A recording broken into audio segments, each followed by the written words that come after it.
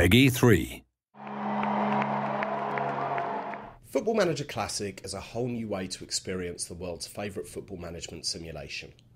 It's not a new game, it's a streamlined version of FM that's been designed specifically for people who want to enjoy the full fat version of the game but simply don't have the time to do it justice.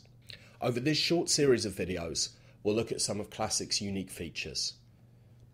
In this, the second video of 5, we look at everything the manager has to take care of in the days between matches.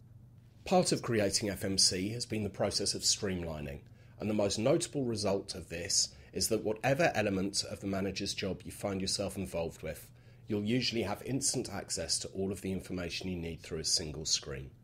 Not only that, the new user interface is designed to highlight the most obvious action.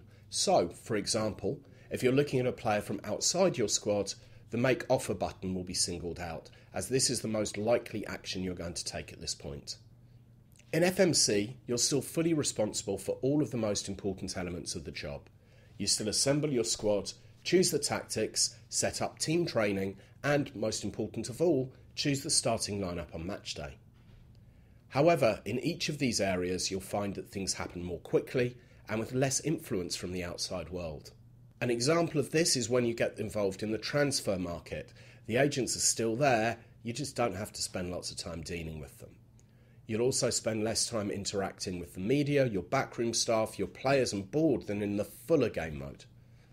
Another time-saving innovation in FMC is the way the game's world information is presented. Everything that a manager absolutely has to know, everything directly related to his club, staff and squad, is delivered straight to your inbox. Everything else, information on other clubs and the world of football in general, is presented through FMC's in-game website. Keep a close eye on these two information hubs and you'll know everything you need to keep your club moving forward.